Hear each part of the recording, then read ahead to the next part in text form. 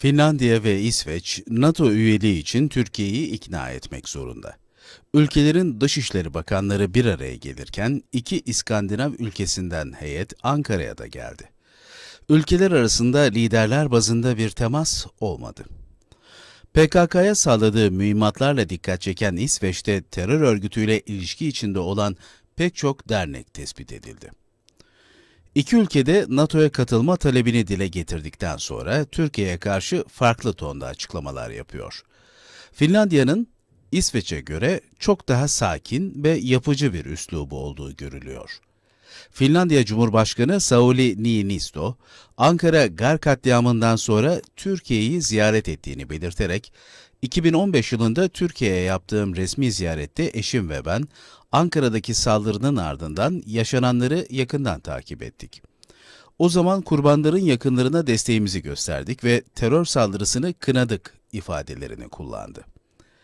Niinisto, Türkiye'nin güvenlik konusundaki endişelerini anladıklarını dile getirirken, Twitter hesabından Finlandiya terörle mücadeleyi ciddiye alıyor paylaşımını yaptı. Bu paylaşımın altına da katliam alanına Cumhurbaşkanı Erdoğan'la karanfil koydukları bir anın fotoğrafını koydu. Dışişleri Bakanı Mevlüt Çavuşoğlu da geçen ay katıldıkları NATO zirvesi sonrasında Finlandiya Dışişleri Bakanı Pekka Haavisto'nun açıklamalarını temkinli ve dengeli bulduğunu belirtirken İsveç'in tavrının provokatif olduğunu vurgulamıştı. Peki Finlandiya neden İsveç'e göre süreci daha yapıcı götürmeye çalışıyor? Filmi biraz geriye saralım. Finlandiya, Sovyetler Birliği ile 105 gün süren bir kış savaşı yapmış, 1939'da ve sonunda ülke topraklarının %10'unu Kızıl Ordu'ya bırakmıştı. Ayrıca ülke yıllarca Rus İmparatorluğu hakimiyetinde yaşamıştı. Bu sebepten Finlandiya uzun yıllardır askeri olarak Rusya'yı kızdıracak bir hamle yapmak istemiyor. Ancak Ukrayna'nın başına gelenler de ülkede bir panik havası oluşmasına sebebiyet verdi. 6 ay önce ülkede NATO'ya katılımı destekleyenlerin oranı %20 idi. Bu destek şu an %80'e çıktı.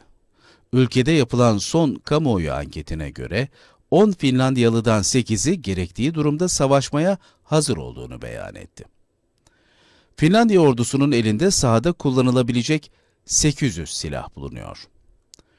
Türkiye görüşme masasında. Finlandiya 1995 yılında Avrupa Birliği'ne katıldığında da NATO üyeliği gündeme gelmiş ancak ülke o zaman böyle bir hamle yapmamıştı.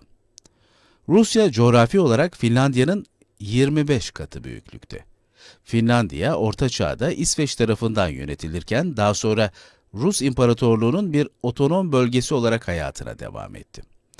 1917 Bolşevik devriminden sonra ise ülke bağımsızlığını ilan etti. 105 gün dondurucu soğukta süren kış savaşının ardından ülke topraklarının %10'unu düşmanına verse de devasa bir ordu karşısında nasıl direnebildiğini gösterdi. Ülke, Sovyetlerle mücadeleden sonra Nazilerin etkisi altına girdi ve daha sonra bağımsızlığını yeniden kazandı. Sovyetlerle savaşın ardından Finlandiya, anlaşma gereği 8 yıl boyunca gayri safi yurt içi hasılasının %4'ünü Sovyetler Birliği'ne ödedi.